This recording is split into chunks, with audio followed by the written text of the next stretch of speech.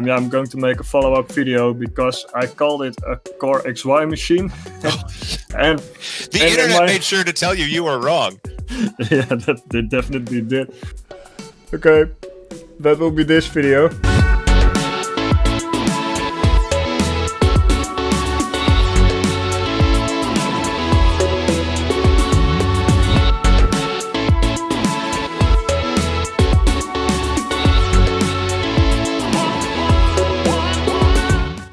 Hi, I'm John from Proper Printing, and in this video my channel is going to hit 10,000 subscribers. At least it looks like that. Joel Telling of the 3D Printing Nerd helped a lot. It was awesome to be on his show. I wanted to make a food printer and take it on the road with me to start printing at a chef's restaurant, because I'm not good at making food, and but I'm good at printing.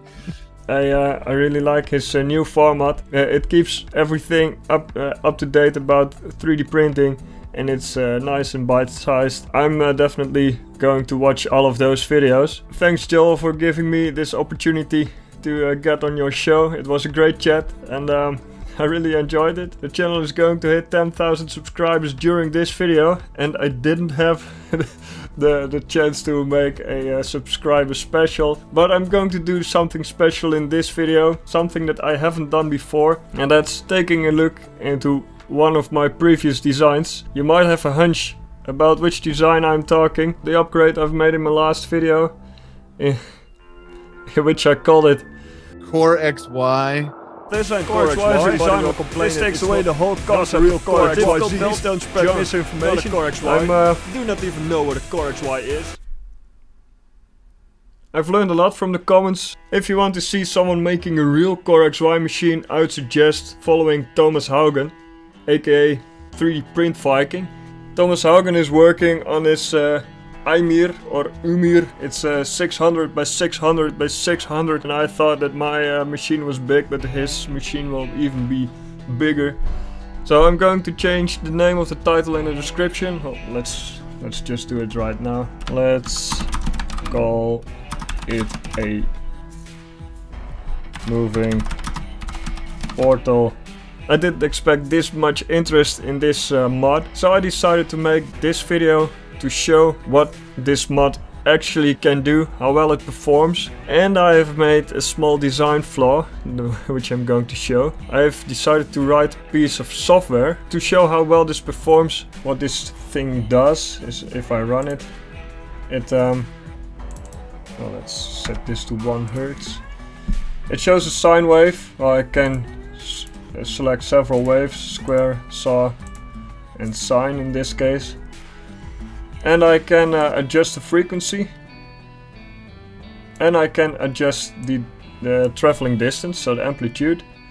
And this is converted into G-codes. This is G-code what is created, and I'm going to find the sweet spot on which the resonance frequencies are. And there is a nice video made by CNC Kitchen, and I'm going to use his knowledge. He has an accelerometer analyzer. I have a similar thing installed on my phone. It's an awesome app. I'm going to put a link into the description. I'm going to mount this to the printer.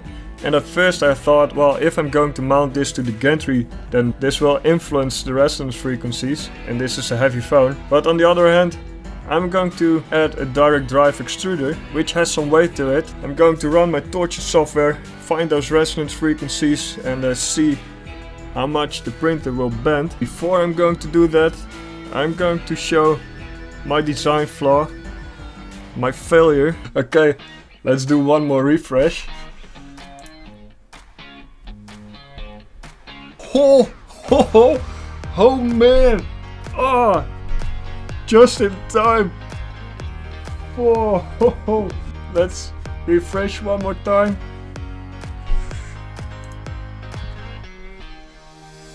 Yeah! Oh yes! Fuck yeah! Man, thanks everyone for subscribing and for sharing my videos. I don't want to hit refresh before someone decided to unsubscribe. That would be a bit of a bummer. Yep, I've made a design flaw. If I'm going to move the printer all the way to the back, or to the front, then it collapses with the motor mount, and at the front it collapses with the belt tensioners. And another problem that was mentioned by a viewer from who I think is a sharpshooter, because this was very well noticed. The belt at the top isn't perfectly horizontal. It's not in line with where the belt is mounted on these brackets, so this gantry will move faster at the beginning and the end than it will in the middle. I've made a redesign. These parts are a bit higher, so now it's in line with the pulley, and this part goes over the motor mount. So this should be the fix of two problems. Let me just put these on here, and then let's continue with torturing this machine.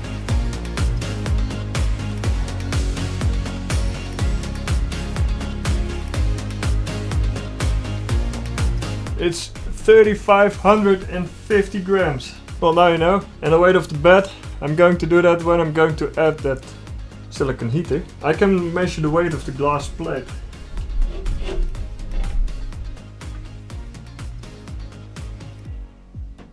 $2,450. This aluminium plate and that aluminium plate on the bottom must weigh less than 1 kilo in order to be lighter than the gantry.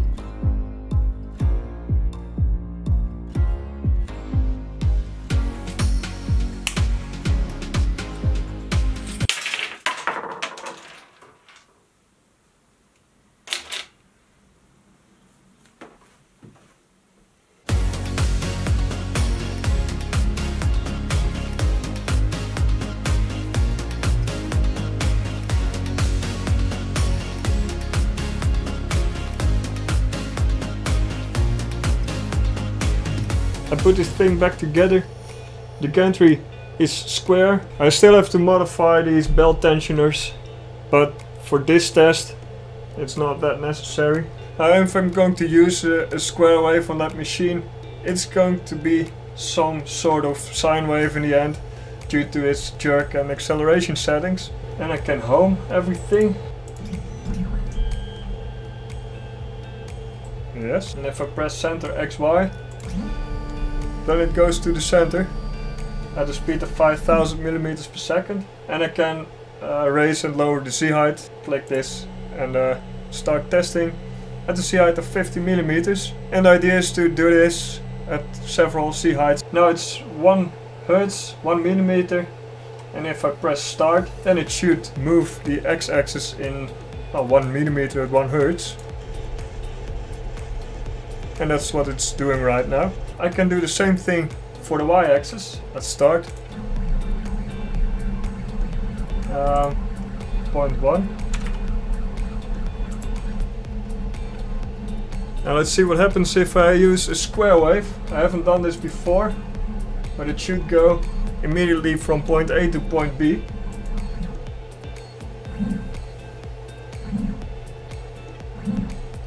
This is pretty cool.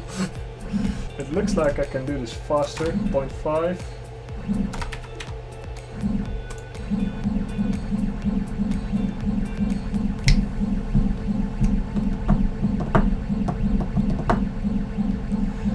I should find a 120 BPM song for this.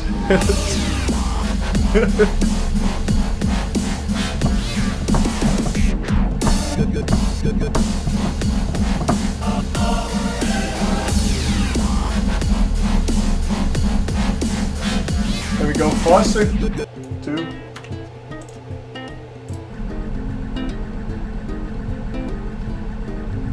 I have to reduce this. Here we go.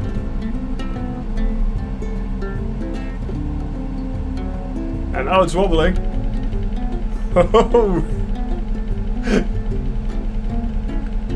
So this is basically the test. I can control it and move it as fast as I want. Well, as fast as the printer is capable of dealing. It's placed on these soft blocks. Well, there is quite a lot of movement on that. I need a sturdier surface, and this table itself does have resonance frequencies as well. First I'm going to show how this works with the phone. Okay, I'm going to place my phone on here. I've installed an app, Firefox. Not Firefox, but Firefox. I'll put a link in the description. You can download it from F-Droid, and it can do a lot of measurements, and it can save the data into Excel and CSV. Okay, this is the complete test setup, and now it's recording. You can see all 3 axes, and let's run it.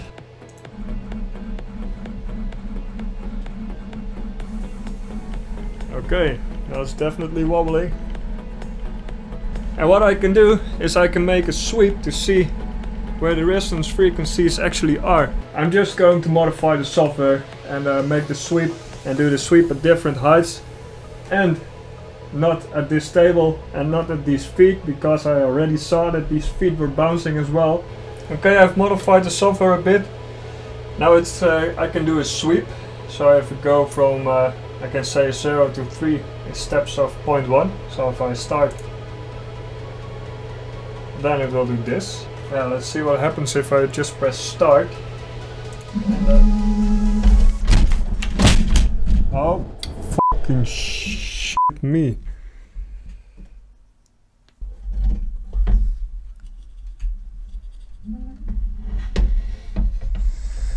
Maybe I should home it first. Yeah, disconnect this.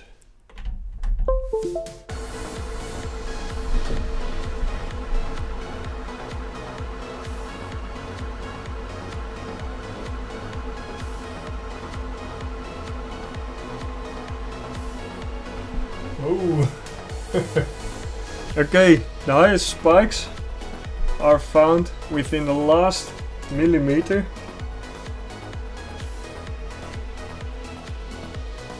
And now we really are going to hit those resonance frequencies. Yes, I will do that sequence at several heights, and let's see how we can torture this machine to death.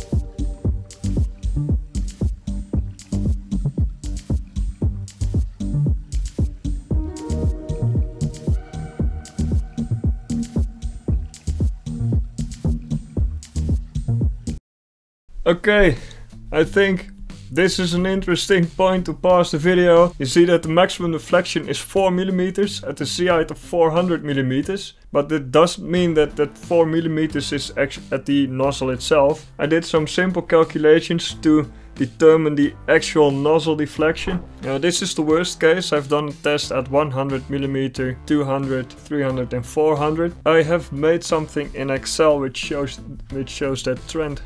I've determined that at the worst case the deflection is 4 mm at its height of 670, so the angle is 0.34 degrees, done the same at 100 mm, and that angle was 0.17 degrees. The higher you get, the larger the deflection, and the more influence that angle has. So as you can see in this graph, it's somewhat exponential, and this is the total deflection. So from all the way to the left to all the way to the right. This is the worst case scenario, so you only hit it at these specific resonance frequencies. If I'm printing the rims, I will go up to 20 to 100. The maximum deflection that I'm going to get is 1 millimeter. That's only at these resonance frequencies. So the way as it is now, I think it will do for just printing the rims. Indeed, we have Z-wobble, and especially at these greater heights of 400 millimeters. The resonance frequency at the 400 millimeter height was at a travel distance of 0.65 millimeters. But it will be different depending on how well you've printed it, how much layers you've printed, and which material you've used. I've printed everything with polycarbonate, with 6 parameters and 6 top and bottom layers. So it's a big chunk of polycarbonate. You cannot get it much more stiffer than I have managed to get it here. The stiffer it gets, the higher those frequencies are. So if you use less stiff materials like PETG or ABS, the resonance frequency will decrease and chances are that the amplitude will be higher. So you must be aware of that. I'm going to make an enclosure, so I'm going to stabilize it at the top. Please let me know in the comments what you think about this method. If you want to know more about this, or you want to know the actual formulas that I've used, send me an email and I can send you what I've done to get to these conclusions. But now I'm going to finish editing this video, and I really hope you've learned a thing or two about this one and that it's a bit more clear what my intentions are. Yeah, I really hope that you've enjoyed watching, and thanks again everyone for subscribing to getting this channel beyond 10,000 subscribers. It's really awesome. I'm going to work on the rest of this project, and I'll see you in the next video. Bye!